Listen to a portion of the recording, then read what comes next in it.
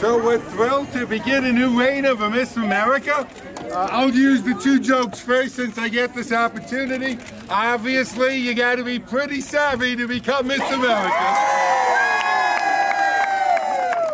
And number two, with a shield and a guardian, Atlantic City will be safe for another year. I applaud your platform. We all need to be eating and living healthier. I hope you have a wonderful year. We're so proud to call you our new resident of Atlantic City, and we know you'll be a great spokesman for the city, for the Miss America organization, and for women throughout the country and things. So we wish you the best. We hope you're going to enjoy a little toe dip now and things like that. Everyone else, let's hear it for our new Miss America.